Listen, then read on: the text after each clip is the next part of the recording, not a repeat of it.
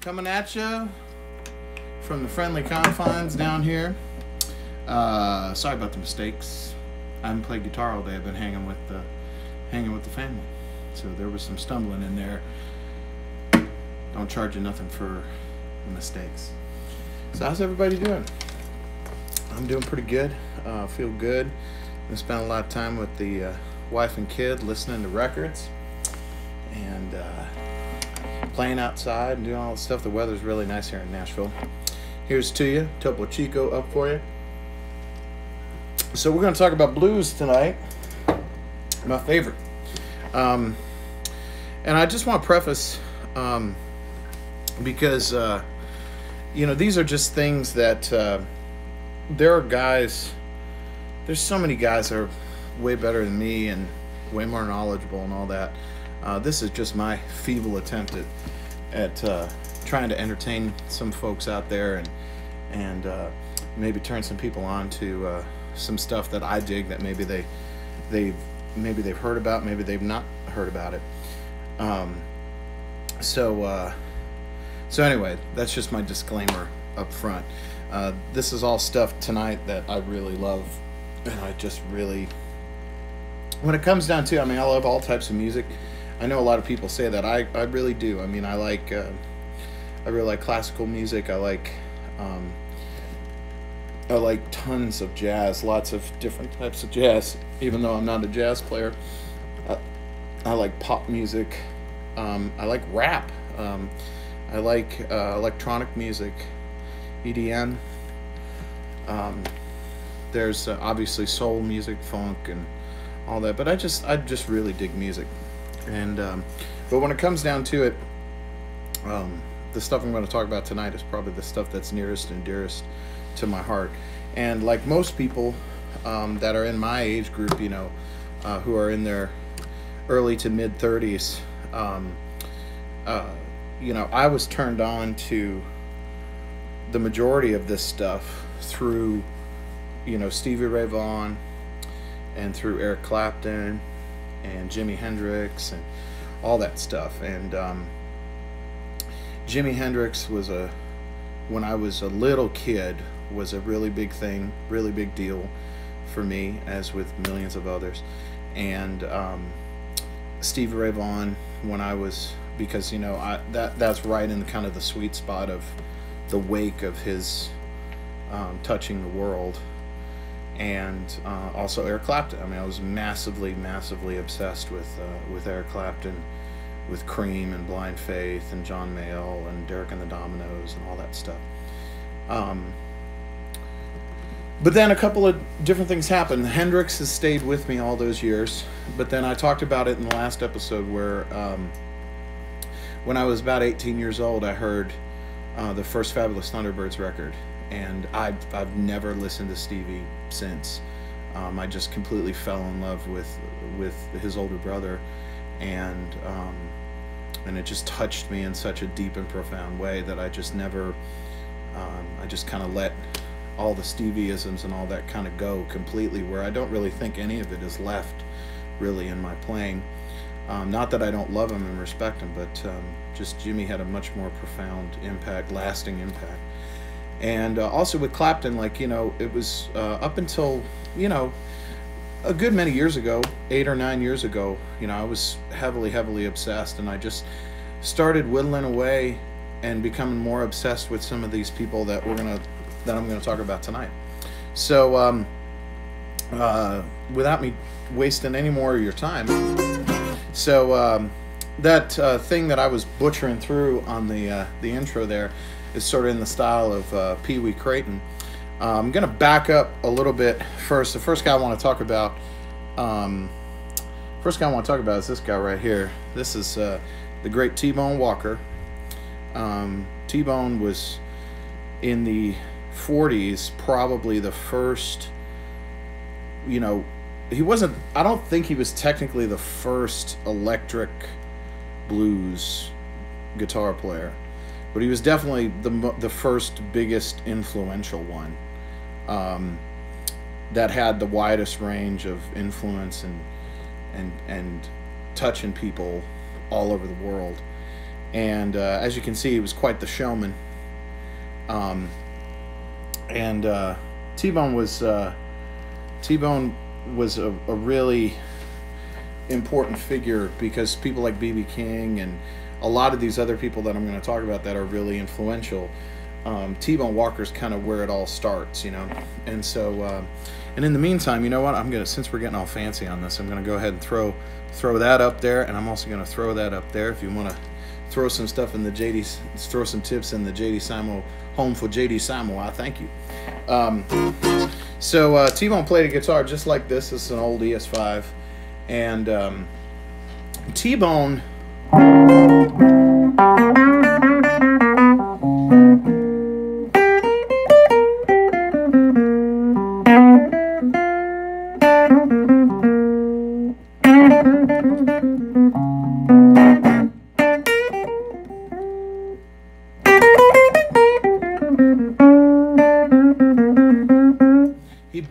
You know, he's definitely one of the first guys that ever like bent that note, like would later become Chuck Berry.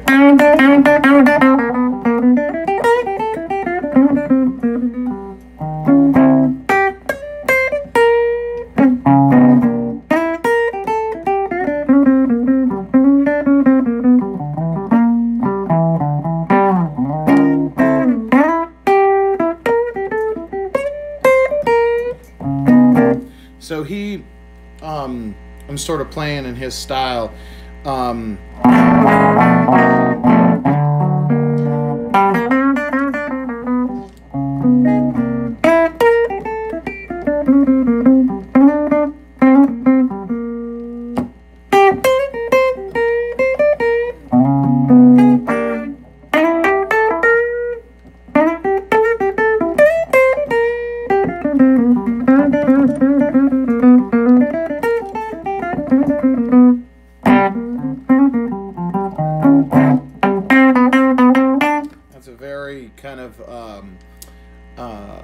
He would sing that a lot, that phrasing in that line, but also that's one of the turnarounds he would use a lot, going to the 5.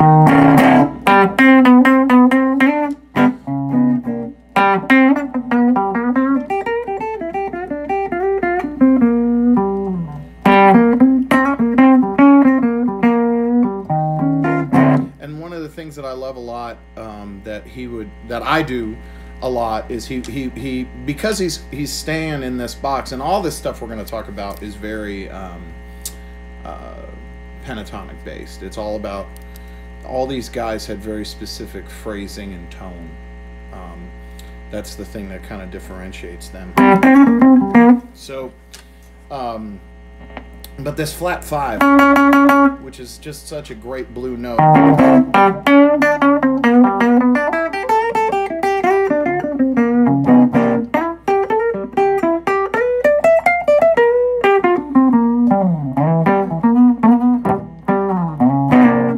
I just love that note, using the flat 5. Let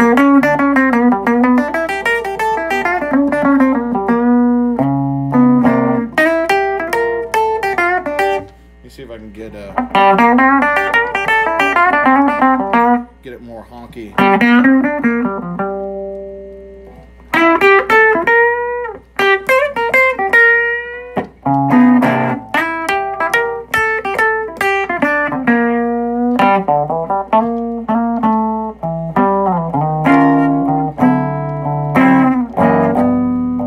Yeah, baby, don't throw your love on me so strong.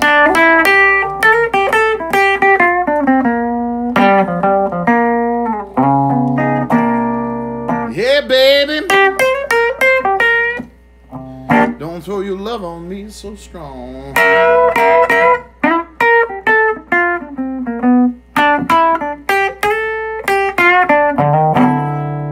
Your love is like a faucet. You can turn it off and on.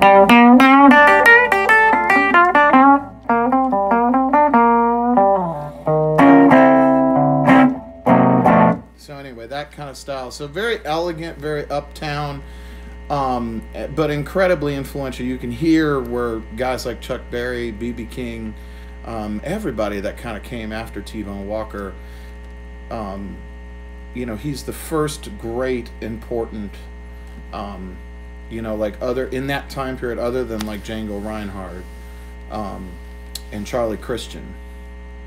You know, you have, those are really important, pivotal guitarists in kind of the evolution of the instrument.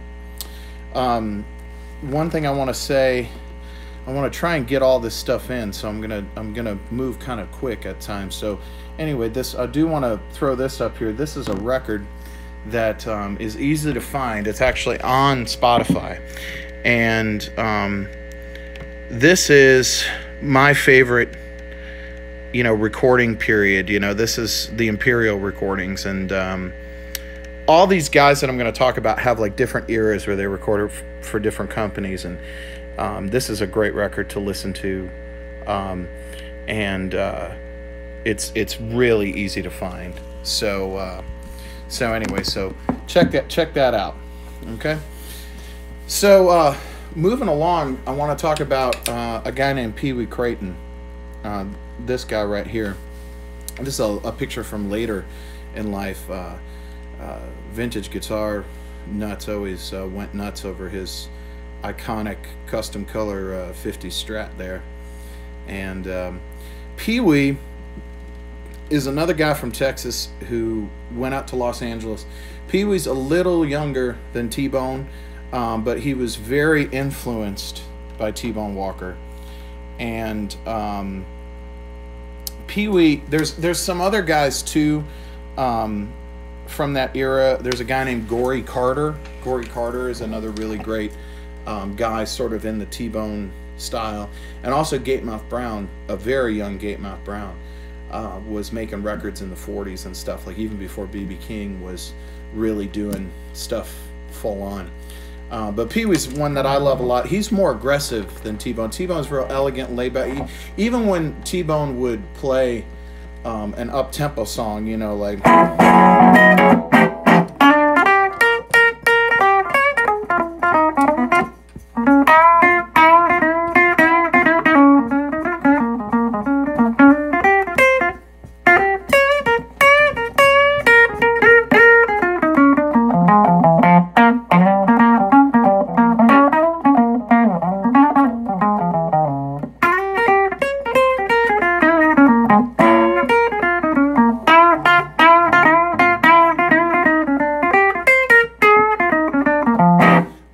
It's still very kind of regal and uptown and classy, whereas Pee Wee actually had like more of an aggressive kind of sound, and he would throw some of those jazzier types of phrasings in. So like, for example, he would do something, this is something sort of in his style, you know.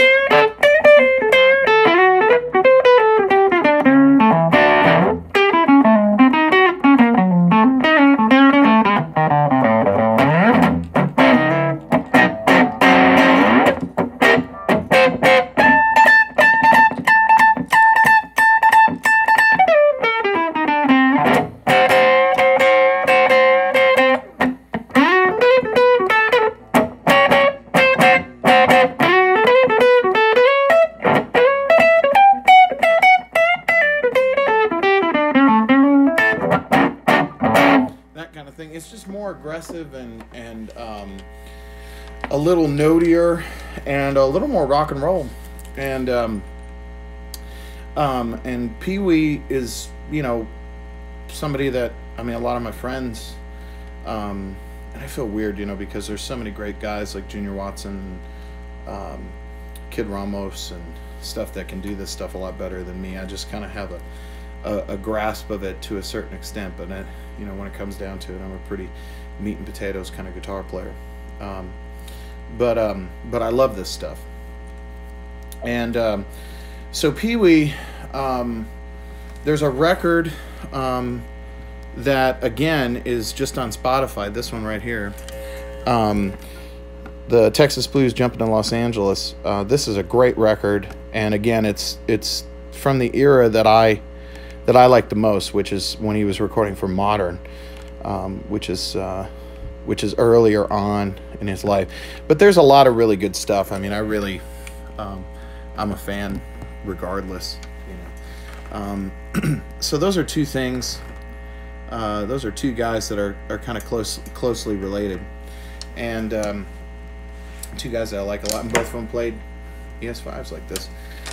So now I want to talk about somebody who kind of, two guys actually, but there's I actually only did 9 records last week. I forgot about the last one because we were running so long, and I just want to try and keep these around an hour because, I mean, that's long enough, right?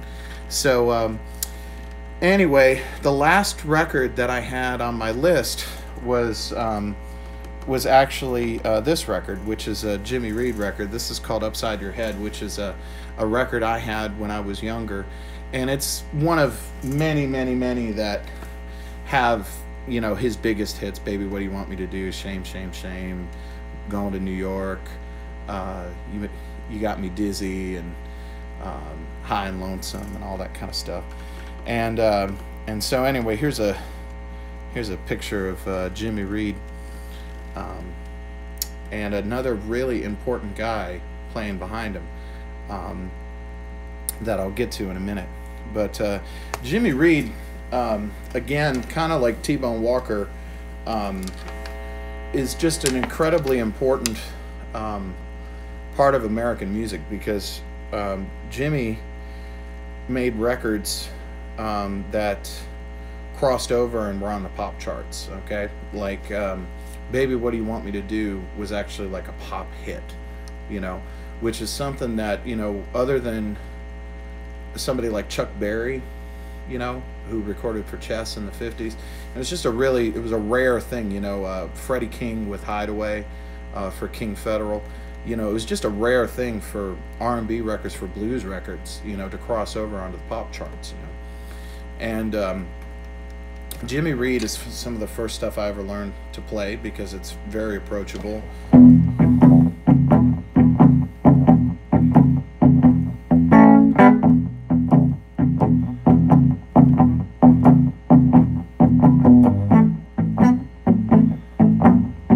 It just feels so good still, all these years later.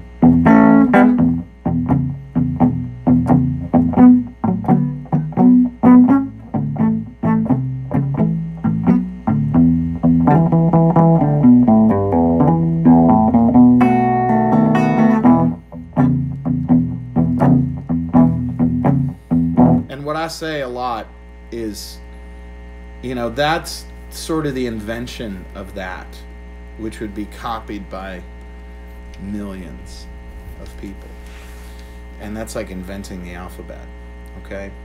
And, you know, I don't know, it's just it's very simple, but it's just such a bedrock of American music, you know. You got me running, you got me hiding, you got me running my house, sweet, everywhere you want me to roll. Yeah, yeah, yeah. You got me doing what you want me, baby, what you want. Going up, going down, going up, down, down, down, anywhere you want to roll. Yeah, yeah, yeah. You got me doing what you want me, baby, what do you want me to do?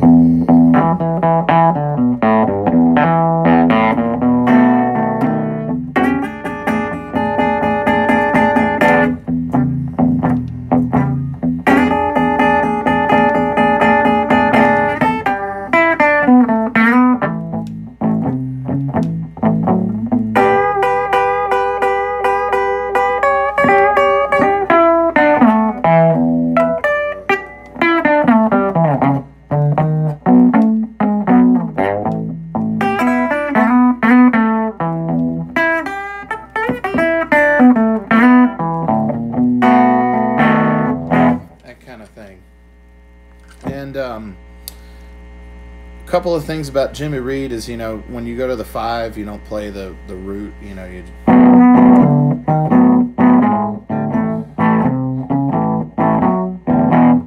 which, you know, I'm sure a lot of you know that. But one guy that I want to talk about, so, you know, Jimmy Reed, just really important. You know, those songs are important to have at least heard and listened to, you know. Bedrock of American music. But I want to talk about the guy that's over Jimmy Reed's shoulder here, okay? And actually, you know what? I'll tell you a good Jimmy Reed story, okay? This is a story I heard from James Pennebaker, my dear friend James Pennebaker, who plays with Delbert McClinton. And this is actually an old Delbert McClinton story. So, Delbert was a young man and, you know, grew up in Dallas-Fort Worth, and Jimmy Reed used to play around there all the time. And so Delbert's band got the opportunity to back up Jimmy Reed, and Delbert had been saving his money to buy a new microphone, okay? This is, I guess, in the early 60s, and he was all excited because he was gonna be able to pay it off and get the new microphone in time for the show, opening for and playing with Jimmy Reed. And so the day comes, and so Delbert's got his microphone. He's all proud of it, and they get up and they do their set, and then they back up Jimmy Reed, and Jimmy Reed sits down and has Delbert's microphone and just throws up just terrible white gin vomit, just throws up all over Delbert's new mic. And apparently Delbert still has the microphone and like has it in his case, like with his Grammys and stuff. That's his Jimmy Reed vomit microphone. Oh man. So anyway, you know, these guys were a bit different than you and me. Well, I don't know. I guess they weren't too different, but they were.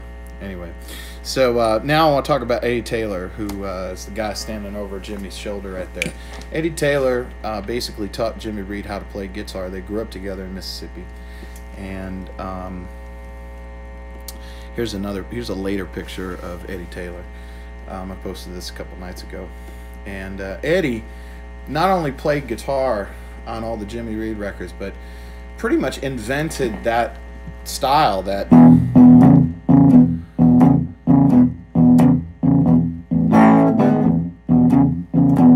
and even more importantly, he taught a very young Freddie King how to play, and Magic Sam, who are both guys I'm going to talk about in a minute. And Eddie Taylor,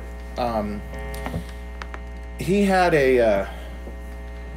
an interesting style. So he had, like, you know, he really liked to favor, like if you're playing an E, the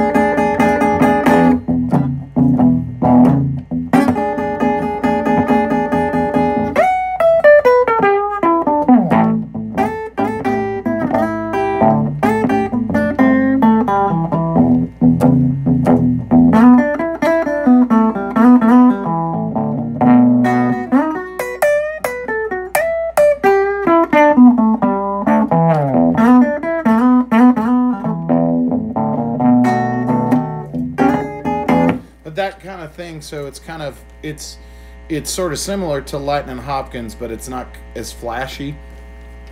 He would, you know, that.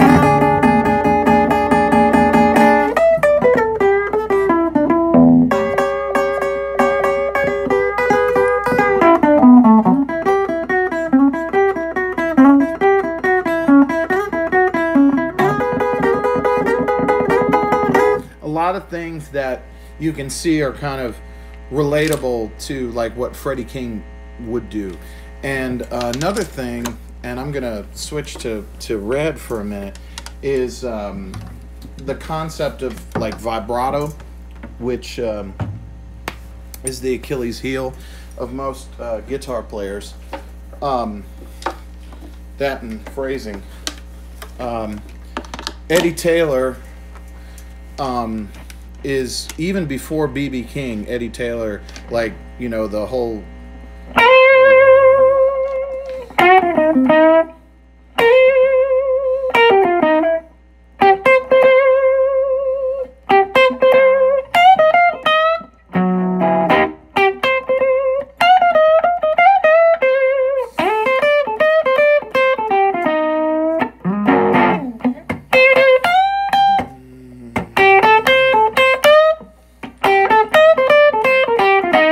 another thing is Eddie Taylor would the dan da dan da dan da dan da dan sort of phrasing over a slow shuffle.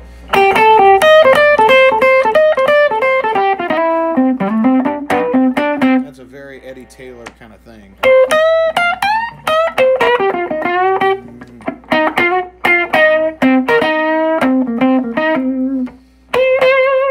But there's some videos of Eddie Taylor later on.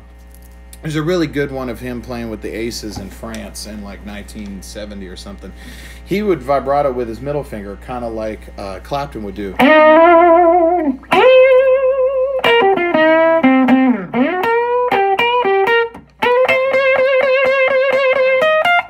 Which has a different sound. I tend to vibrato with my third finger.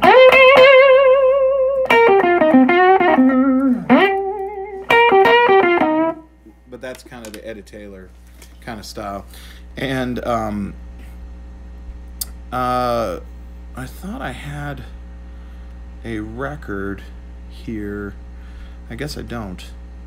I guess I screwed up. There's a couple of records of Eddie Taylor's on Spotify.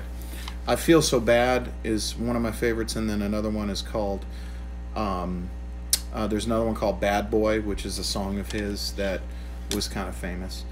So I'd listen to either one of those. But Eddie Taylor, really important guy. I learned about Eddie Taylor through loving Jimmy Vaughn. Jimmy knew Eddie Taylor, and Jimmy Rogers, who is also really important. Jimmy was the original lead guitar player in Muddy Waters Band in the late 40s, early 50s. And so Jimmy Rogers and Eddie Taylor were kind of the old guard, if you will, of guitar players in Chicago. So when everybody came up, when a young Buddy Guy came to town, or Magic Sam, or Freddie King, or Hubert Sumlin, or you know, when they, you know, they all, to a certain extent, all kind of came under the tutelage of Jimmy Rogers or Eddie Taylor, or certainly of Earl Hooker, who I'm also going to talk about in a minute. So anyway, so that's kind of talk a little encapsulation about Jimmy Reed and about Eddie Taylor. And this next guy, you know, is no secret to anybody. That's an old photo of Earl Hooker, and it's pretty well documented how much I love Earl Hooker. Earl Hooker is one of my absolute favorites, and I talk about him probably a little too much, but you know, when I was younger, learning to play slide, you know, I was, you know, like anybody, I was really into Dwayne Allman and a lot of Ry Cooder and those guys in particular. And of course, you know, being the age I am, hearing people like Derek Trucks and And even in pop music, you know, hearing people like Mike Campbell but Earl Hooker has just continued to be probably my favorite. I probably listen to Earl Hooker the most. And I'm actually going to throw this up here. This is another, I told you guys about Two Bugs and a Roach. This is another record that's on Spotify. This is called The Leading Brand, and this is him and Jody Williams. And this is a great record. This is actually one I probably listen to more often than others. And it's just a funky, funky record. Great songs. And it's him backing up Jody Williams some of the time. I mean, but I've got pretty much everything that he ever recorded, and that I can find at least. And you know, I just love his funky style, you know.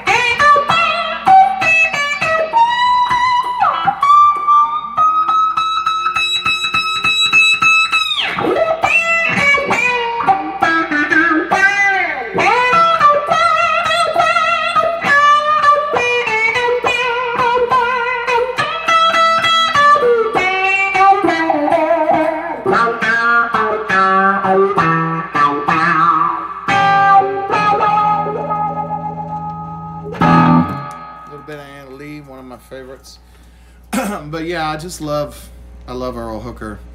And one of the cool things that I want to talk about, I'm going to take a drink of my Topo Chico. Here's to you folks. I hope you're having a good time. I'm having a good time. One of the cool things about Earl Hooker is I actually have something in common with him, which is he loved country music, and he actually grew up playing fiddle tunes and playing lots of country music. And I, of course, for years played in the Don Kelly band here in Nashville, playing bluegrass, and it was one of the things that set him apart from all the other guys in Chicago. Because if you listen, like Earl could play like B.B. King, and you know, if you listen to, you know,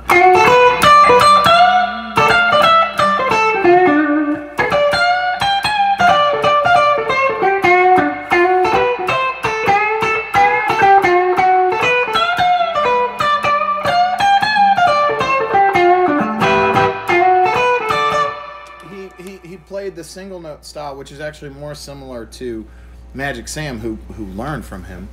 But then he would play slide in standard tuning and would play all over the neck in a way that was kind of more forward than Elmore James. But then he would play in the clubs, at least he would play Ernest Tubb songs or Bob Wills, like Like Roly Poly, I used to play this with Don Kelly.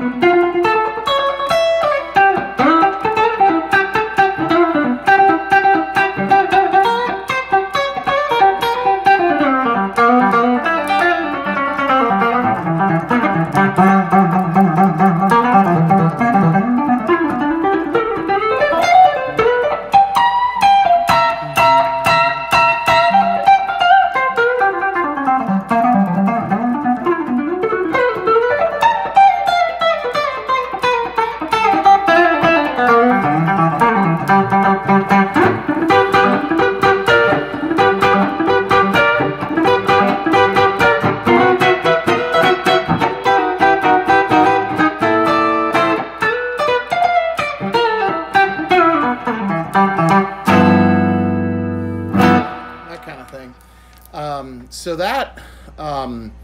that's something that there's a clip of Earl Hooker on that tour that he did in Europe with Magic Sam, singing "I'm Walking the Floor Over You." He loved all that stuff, and that's something also you got to keep in mind. You know, like a lot of these guys who grew up in the South, you know, they listen to the Grand Ole Opry. You know, they might not sound like it,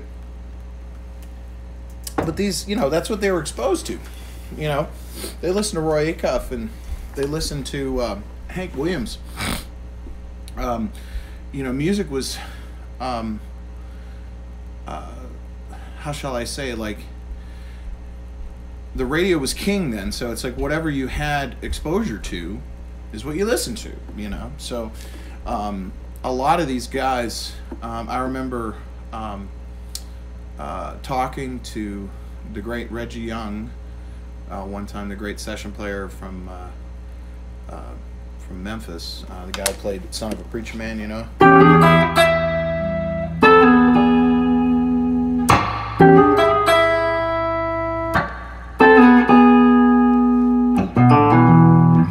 And he also played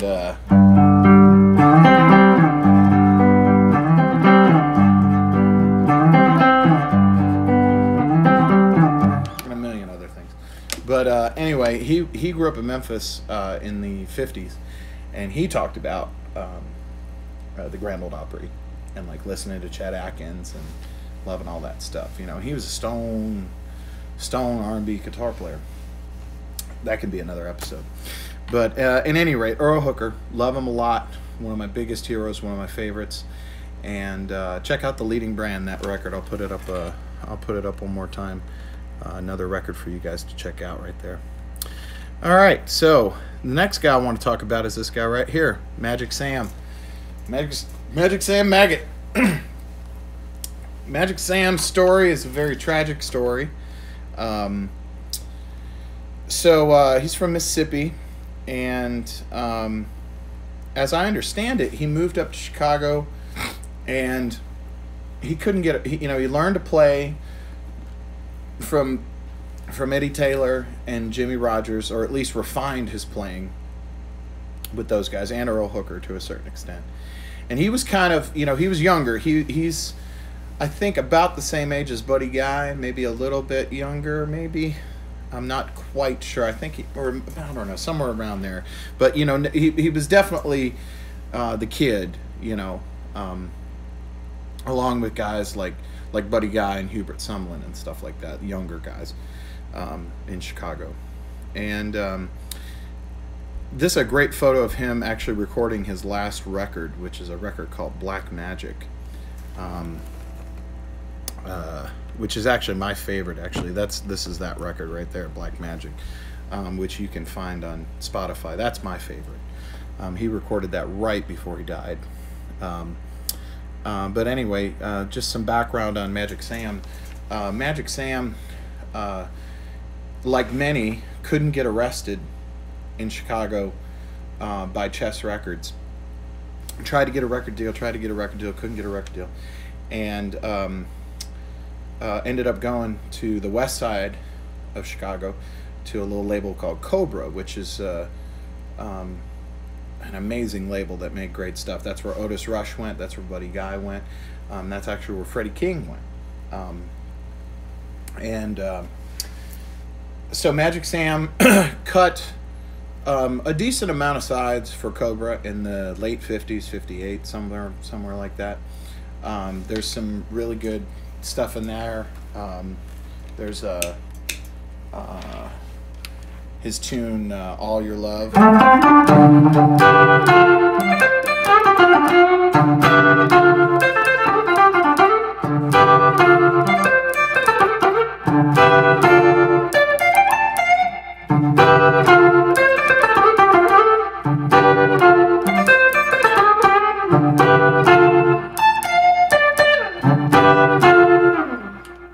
He was an amazing singer. But anyway, Cobra folded, went out of business, and Sam sort of languished around Chicago, not able to kind of get anything going. And when the Vietnam War ignited, he was drafted and he didn't report. And the story goes that Sam, and this could be wrong, but this is what I was told, and I would believe it. It seems believable to me, that a rival of his at another club in Chicago turned him in to save himself, essentially, and Sam ended up going to prison for draft dodging, not going to Vietnam, and which, you know, I mean, for a poor young black guy at the time, I mean, that probably would have been a death sentence, I would imagine. So he went to prison. In the meantime, a lot of his peers, Otis Rush, Freddie King, Buddy Guy, all become stars, okay? He's in prison, and everybody starts getting record deals and starts doing well for themselves. This is in the early to mid 60s. And so he gets out of prison, and he's sort of discouraged, and at the urging of a guy named Bob Kester, who ran a very famous record store, influential record store in Chicago, called the Jazz Record Mart. He also founded Delmark Records, which is a very important blues label from this era, from the 60s. And he encouraged Sam and signed him. And they made a very influential record, this record right here, West Side Soul, which went on to actually sell very decently and kind of got Sam's career going. This is in like 67-ish, okay? And so this record comes out, it does pretty good. He starts touring around, playing college stuff. He played the Ann Arbor Blues Fest, which was a big, important blues festival in those days, that people would come to, kind of like the Newport Jazz Festival was, in that it was one of those big festivals people would come from all over the country, and if you were showcased at that, it would kind of, you know, it could blow you up, essentially, in those days. And so Sam did his first tour of Europe with Earl Hooker, oddly enough, and the only video footage that exists of Sam or of Earl Hooker is from that tour. And you can see Sam's actually playing Earl Hooker's guitar, the fake Les Paul with the flowers on it and the mailbox letters, and because the airlines actually lost Sam's guitar on that tour. And so anyway, Sam came back from that tour, made Black Magic, his second record, this record, my favorite, and then promptly at the age of 32 died a month later of a heart attack, which is tragic. right as everything was starting to get going. Sam's style, he had a couple of things that were, I sort of already did. Like, he had this kind of flourishy.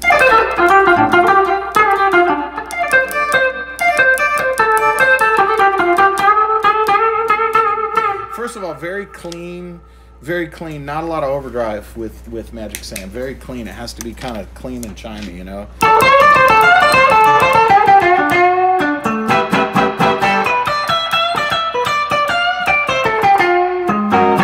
Sort of in between B.B. King and Freddie King. Like, it's slightly more aggressive and a little bit more staccato than B.B., but it's not as intense and piercing as Freddie.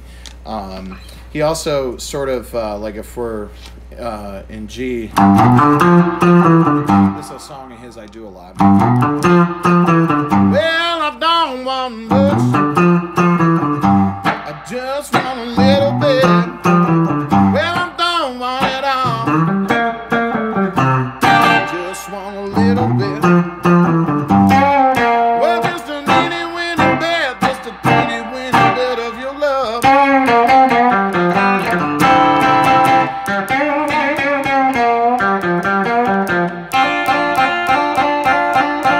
He would do that a lot.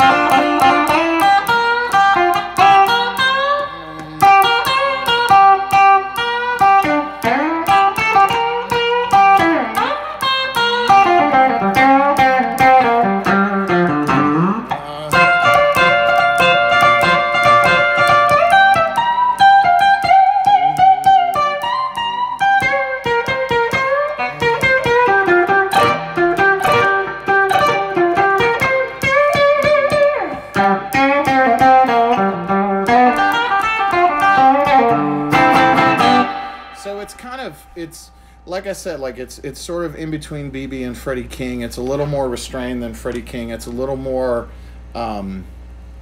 pulled back. His phrasing's not as fluid. It's a little, you know.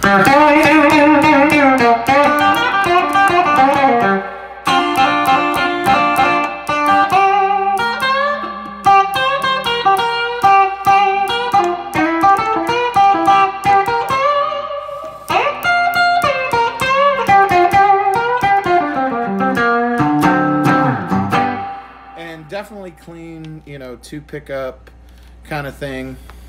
He used tremolo quite a bit on slow blueses, you know. He had many songs like Easy Baby. Doing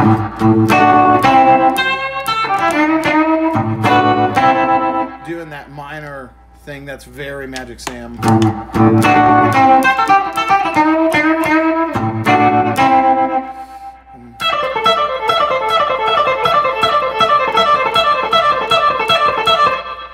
That's a Magic Sam lick, a big one. He does that a lot.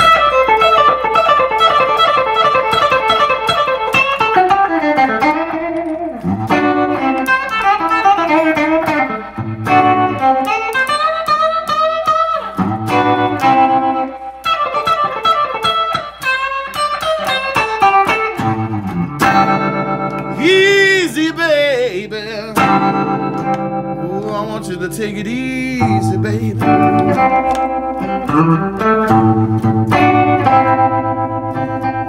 The one you love is gone away.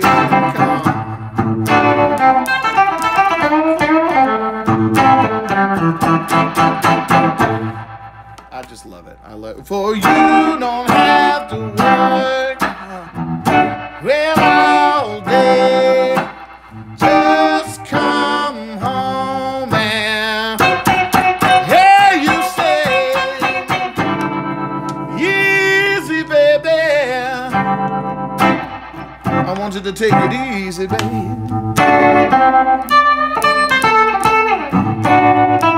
I just love it. So, anyway, he's a big influence on me, someone that I love a lot, and definitely worth checking out. There's a bunch of outtakes also that's pretty easy to find on Spotify from the Black Magic sessions. They're called all sorts of different things, and then there's all of the stuff that he recorded in the 50s for Cobra, which is pretty easy to find too. I really like Black Magic. I like the tunes. He seemed really confident. I mean, I listened to West Side Soul a million times, and I've sort of worn it out. It's one of those things where it's like I love it, but it's sort of like the Allman Brothers at Fillmore East or Cream's Wheels of Fire or something. Like, I've listened to it so many times that it's kind of like I'm good. I'll listen to Black Magic though. So anyway, so Magic Sam, love you, buddy.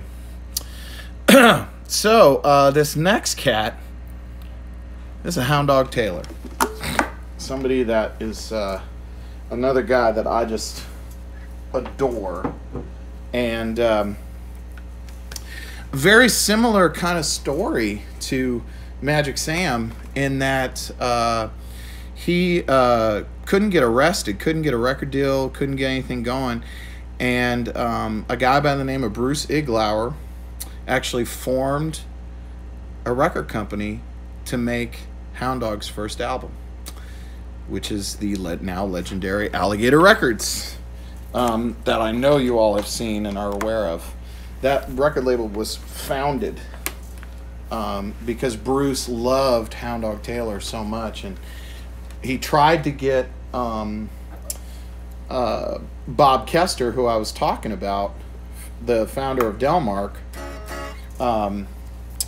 to record him, and Bob didn't really get it, didn't really dig it as much, and so that was the end of it.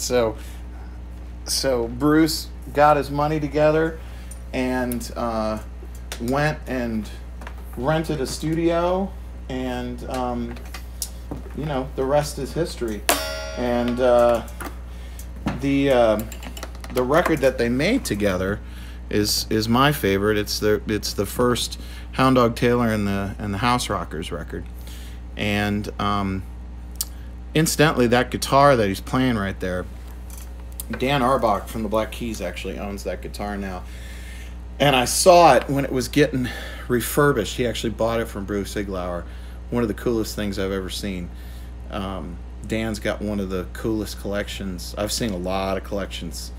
Been really fortunate, but Dan's got some of the coolest. He's got Mississippi Fred McDowell's old Trini Lopez. He's got guitars that are like, they're not necessarily like the most intrinsically expensive, but they are just so, they're cool and important. And so anyway, Hound Dog Taylor, that record, definitely got to listen to him. And Hound Dog had a very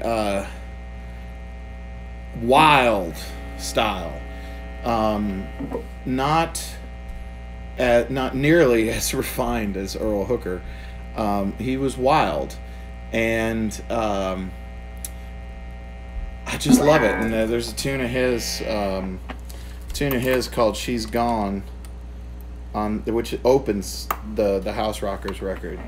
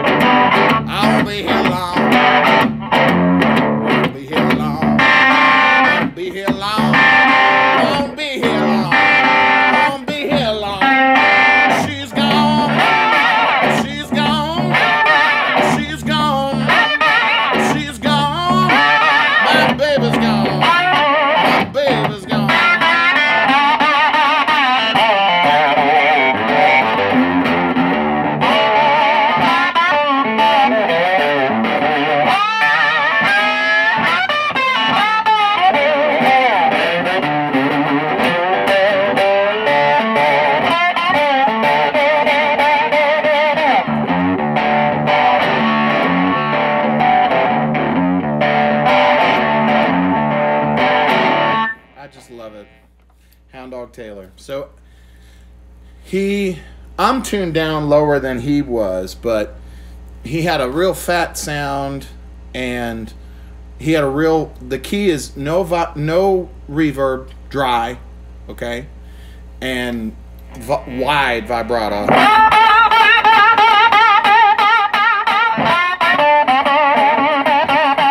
So like Earl Hooker would be more, you know.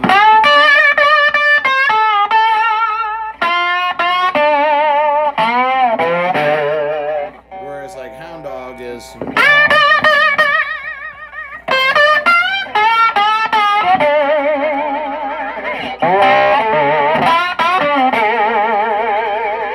That kind of thing, that sort of fast vibrato.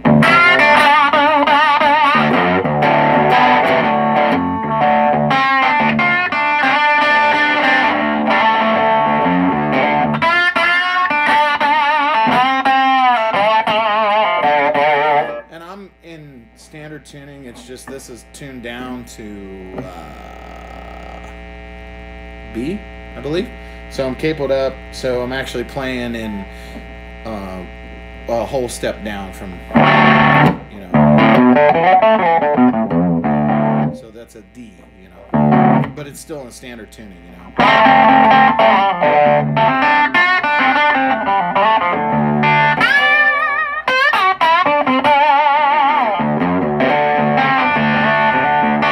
So, Hound Dog Taylor. Brucey Glauer formed Alligator Records to release a record on him, and the rest is history. And actually his career was made also by a famous performance at the Ann Arbor Blues Festival, same as Magic Sam. And just hellacious stuff, really, really good, and something that doesn't get talked about as much as it probably should. Okay, talk about guys who should get talked about more. This guy right here, this is Earl King. Okay, Earl King is from Louisiana, and he had sort of two different careers, like a lot of these guys. He had an early period in the 50s, early 60s, and then sort of had a resurgence in the 70s and made great records then as well. And the most famous way that you would know Earl King is actually the song "Come On," which is on Electric Ladyland. You know, the people talking, but they just don't know what's in my heart and why I love you so. I love you, baby, like a mountainless gold. So come on, baby, let the good times roll. Let the good times roll. Come on.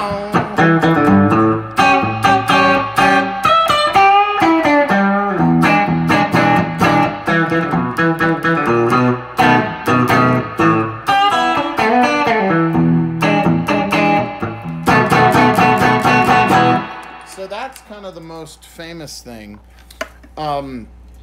But he, especially on, this is actually the hardest to find record that I'm going to tell you about tonight, but find it.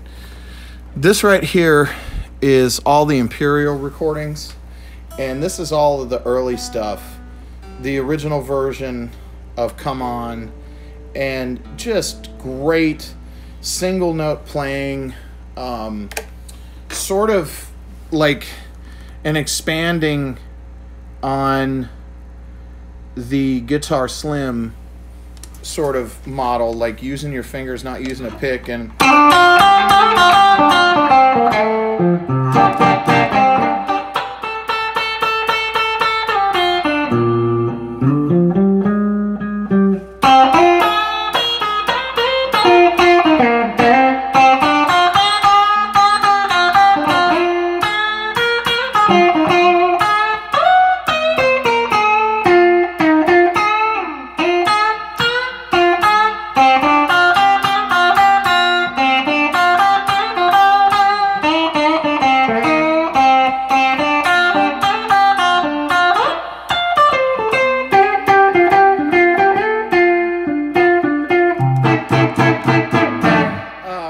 of in that major tonality. There's an old song I do of Earl King's that also Gatemouth, or that Johnny Guitar Watson used to do, which is called Those Lonely, Lonely Nights. There's been some lonely, lonely nights, well, since you've been gone. Lay my head on my pillow, how I cried all night long. The things you used to say to me, I thought that we would never part. Darling, you know that I love you. So, darling, why did you break my heart?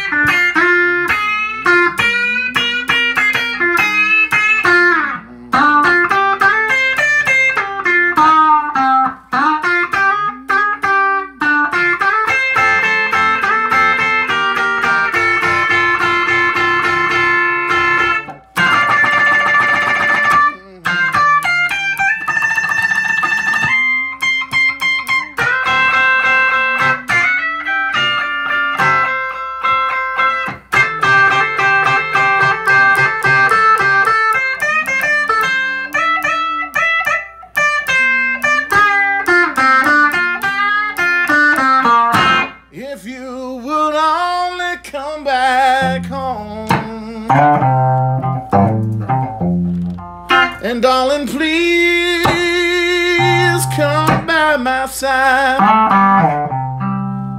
'cause you know that I love you.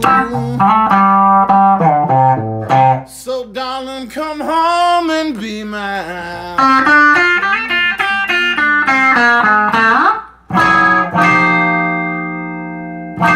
So that's kind of in the style of Earl King. Very major, single note, similar in certain ways to Gatemouth Brown. Got to use your fingers on that. Got to use the index finger, you know.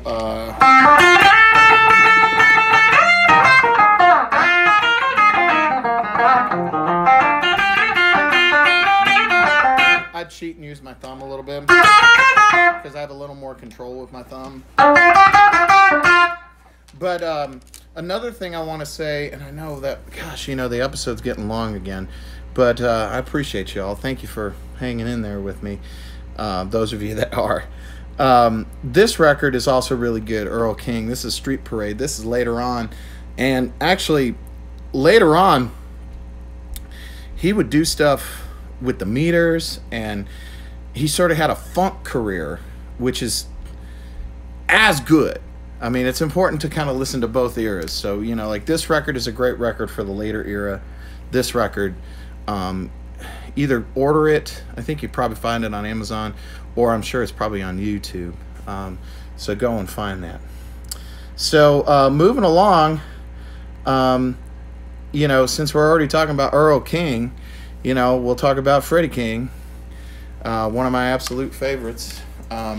Freddie, I actually want to tell a bit of a story about. Freddie moved from Texas to Chicago in the late 40s, and he, again, like Magic Sam, like Earl Hooker, he couldn't get arrested, okay? Couldn't get a deal with chess. There's folklore about the great Willie Dixon, the great bass player and writer for chess, taking the young Freddie King over to Cobra, which I mentioned earlier, over on the west side, and trying to get him going over there, but nothing really happened there either. So there's a really great story where, you know, okay, so the whole 50s go by, Okay, he moves to Chicago, and I think it was 48, and ended up getting a factory job, like many, like my grandfather and my father, in those days in Chicago, and because the stockyards, for example, in Chicago, like that's, I think like 50 or 60,000 people worked at the stockyards, slaughtering hogs and shipping meat all over the country. That's where my grandfather worked, and that's where my dad worked in those days, in the 30s and 40s.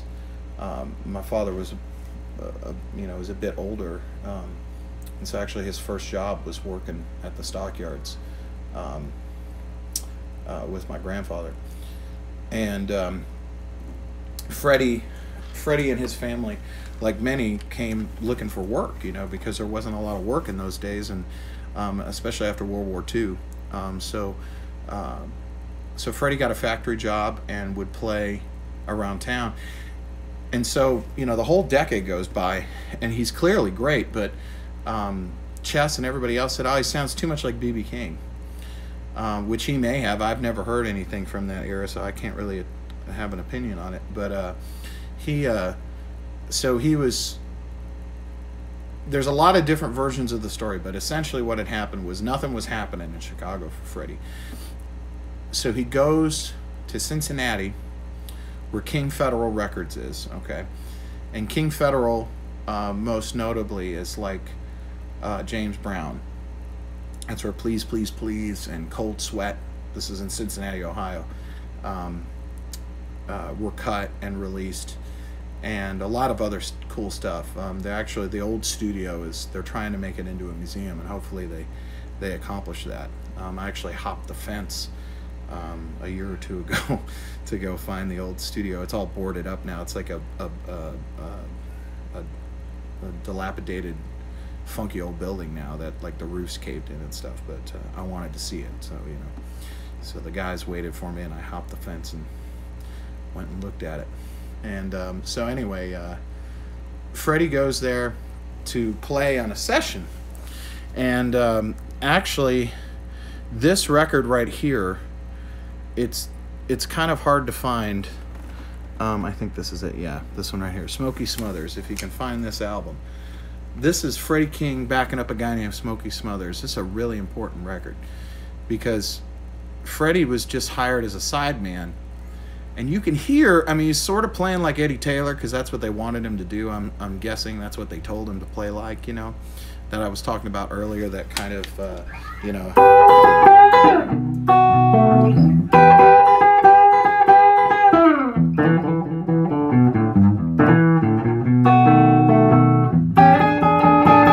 that kind of thing. But you can hear at different times that something's going on here. So the next day, Freddie comes back because he impressed the head of the company. He said, "Come back the next day."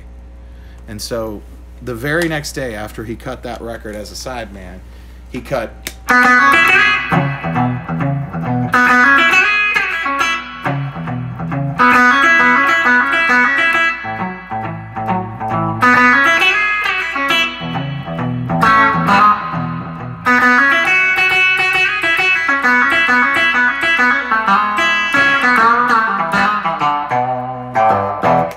Hideaway. Went on again, just like I was talking earlier about Jimmy Reed and Chuck Berry and all that, went on to become a huge hit record, and all of a sudden Freddie King has this big career. And it all spawned from him playing on that Smokey Smothers record. So go find that record, because that's a great record to listen to, because the very next day is when he cuts Hideaway.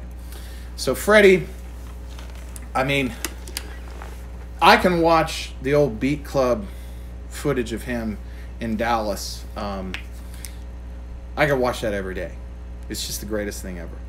And he was such a funky player, aggressive, and I love everything about it. I love San Jose, but I love the one on the Beat Show where it's funky. It's not the upbeat. It's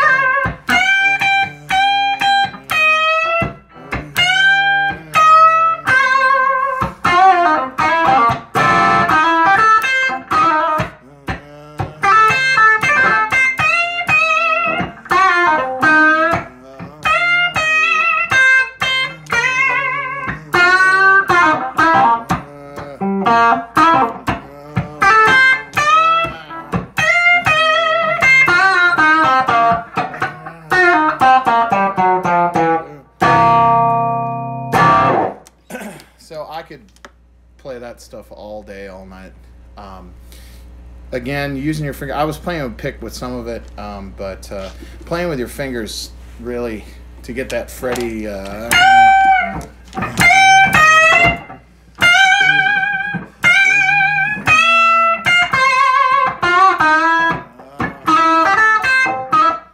he would. All these guys had little things they would do.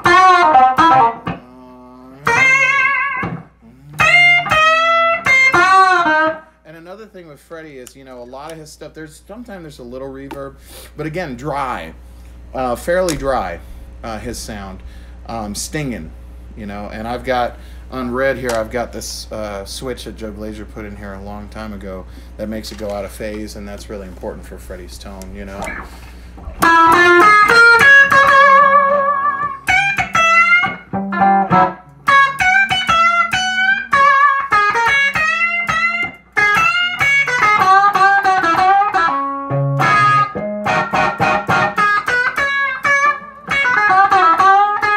So I could do that all day long, and do sometimes.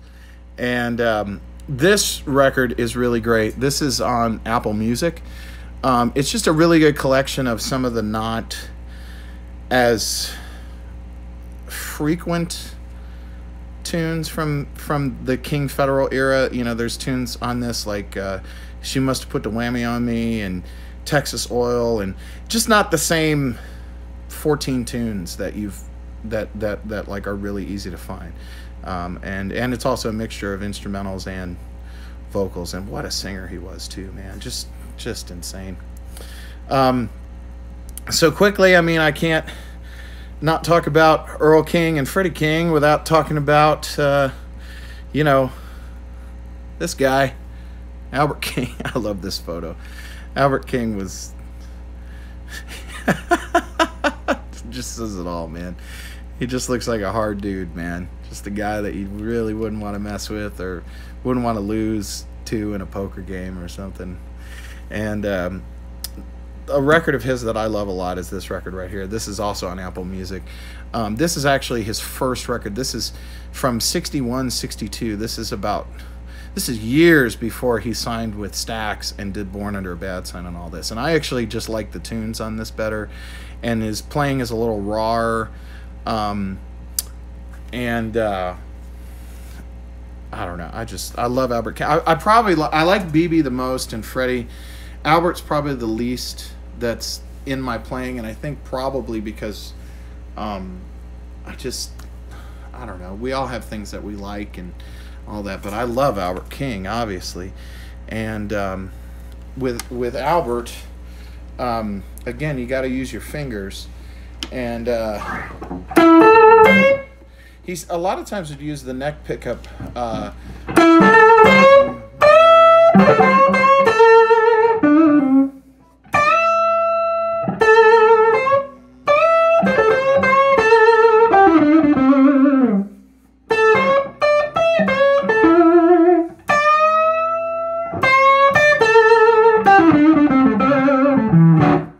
Like that, the ending from, and sometimes he would bend it all on one string, you know, like.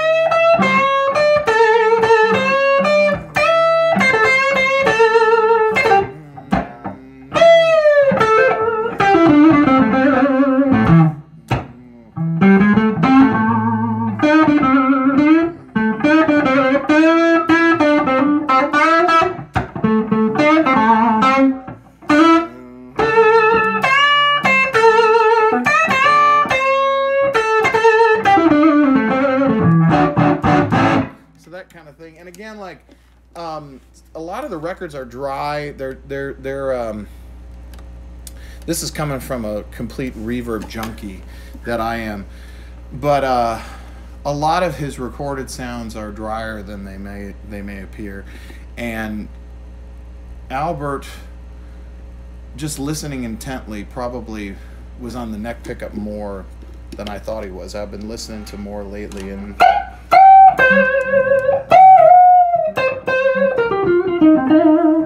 but those in between licks.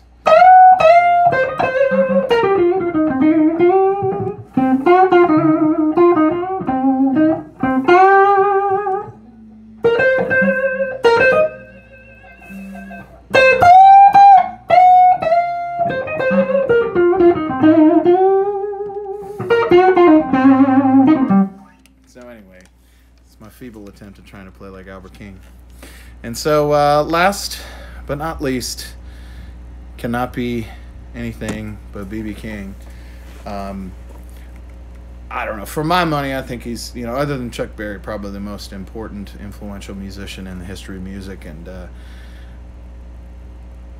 there just wouldn't be so much music, guitar playing, if it wasn't for B.B. King. His influence across the multitudes of the planet is just remarkable. I mean, it truly is kind of the great American dream, abject poverty to be an international icon. I mean, it's just crazy. I love B.B. King, always have.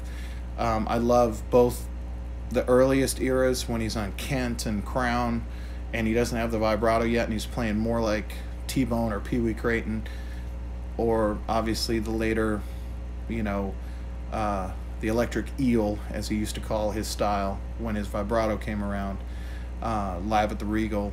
I talked about Blues is King last week. There's a record that I want to hip you guys to if you're not hip to it. This record right here, this is called My Kind of Blues. And this is actually Anson Thunderbird's favorite record. Anson, who also is he's one of my dearest friends. He's like a member of my family now, and he's a huge hero of mine and a very dear friend. He's shared so much with me, and I love him dearly. This record is the essence of his playing, and you can hear it easily. But this is a great album. This is him, BB, in the early 60s. This is before Live at the Regal. And this is actually, without the horns, he's backed by the great Lloyd Glenn Trio. So it's very stripped down, just piano, bass, drums, and BB. And I swear to God, I think BB's playing a Stratocaster on this record. Listen to it and let me know what you think. But this is a great record. Just incredible performances. And, you can't... I can't speak of his influence and how much I love him enough. And, when you put on Live at the Regal, which is influential, and there's a reason why it's like everybody's favorite record. B.B. King.